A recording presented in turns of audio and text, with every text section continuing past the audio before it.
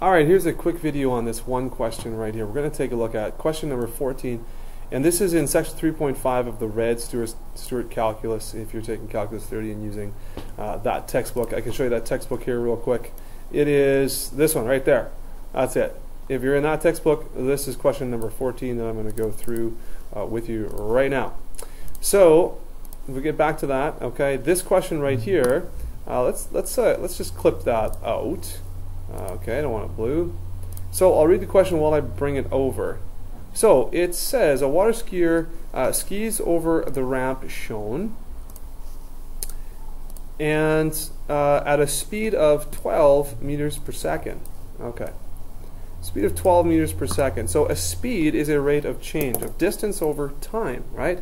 So if we take a look at speed, 12 meters per second, this is how fast this water skier is moving. Now, notice that the water skier is going to go over the ramp, so it's not this change, it's actually this change right here up the ramp. Okay, that's 12 meters per second.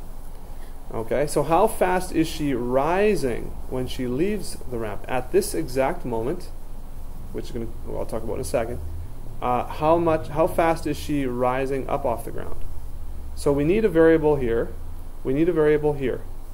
Okay, and we're probably going to need to have a variable here to connect the three because this looks like a right triangle. And I'm thinking Pythagoras to connect them. Got it? Alright, so let's make this x, and let's make this y, and let's make this z. Okay? So we've got z prime is the rate of change that the skier is going to be leaving, okay, the ramp, and that's going to be 12. And y prime is what we don't know, is what we want to find out, right? The rate at which this lady here, this girl, is rising off the ramp. Now, x, it doesn't really come into play too much. I'll explain how we get rid of x here. We only want these two, right? That's what we're looking for. But at what point? Now, it's at the point that she exactly leaves this ramp. So this is where it gets a little bit different, I guess, a different kind of question. But it's going to be at x equals 5, because that's the length of the ramp. Okay, when x is 5, also at y equals what? 1. And at z equals, well, whatever length this z is. So if I use a different color, whatever length this is, right? So we better find out what z is. At z equals, well, we don't know yet. Let's find that out. Let's use Pythagoras' theorem to sort of relate these variables here right now. If I know that x squared plus y squared equals z squared, the x, because it's a constant for the ramp, is 5. The y, it's a constant for the ramp, so that's 1 squared. It's going to equal z squared. Z is then going to equal the square root of 26. So it's going to be at root 26. Everyone see that? It's at this point when all these lengths converge, and at that point is when we want to find this rate of change. Now, 3 variables looks a little bit scary. We don't really like that so much, eh? But let's think about it for a second. Okay, we know that x and y are related here by fixed constants, right? This ramp is not changing through this whole problem. It's not. So x is 5 times y. You see that? So I'll run over this once more. Again, we've got 3 variables. We don't want 3 variables. We just want to deal with these 2 right here. Okay? This is the rate we're given. This is the rate we want to find.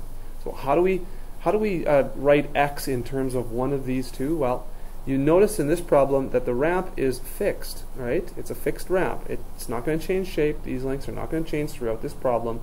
So I know that x is 5 times as big as y. Okay? If you don't like me going right there, think about it this way then. X is to y as 5 is to 1.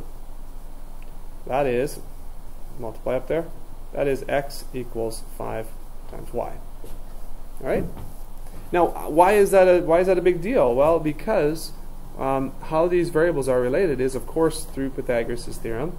And I can write Pythagoras' theorem now in 2 variables only. Watch this.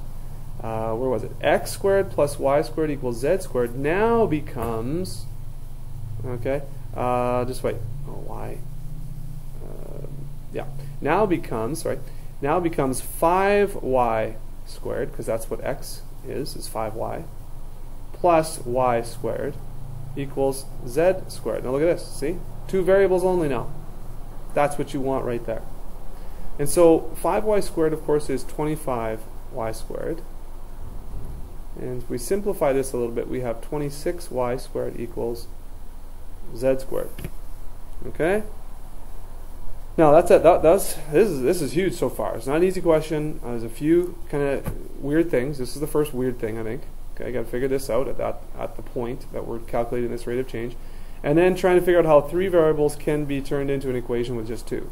Okay, so that's the first two big hurdles or ramps that you got to overcome. Pardon the pun. But now we're set to go. Okay, now we have this equation and we can differentiate this. This is going to be great. Okay, let's pop up here. I'm going to move to a different color. Let's go to red here now.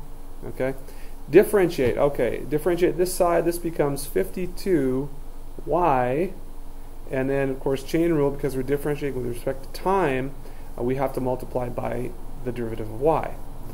And so over here we have 2z, and chain rule again, times z prime. So notice that z prime, good to go. Y prime is what we're looking for, awesome. Y, well, we know that y is 1, that's good. And z is root 26. So we can input all of the values and find only the one that we're looking for. You see that? And this x equals 5, we don't need to include that in there. All right? Could I have left x in there? Well, x prime is not given, and x prime is a little bit difficult to calculate, so we don't want to deal with x at all. That's why. So we solve for y prime, and what do we get here? Well, we get 2z times z prime over 52y. And if we plug in all the values, I'll just write this real quick. So 2 times, this is going to be root 26. This is going to be z prime is 12. And yes, all the units do line up. Okay, so we don't need to worry about the units. Then this is over 52 times 1. And we get, when all this is said and done, the exact answer is 24 root 26 over 52. Or the approximate answer is 2.35 meters per second. So you wrap that up with a nice, neat word sentence. All right, you'd write something like, the skier is rising at a rate of 2.35 meters per second when she leaves the ramp.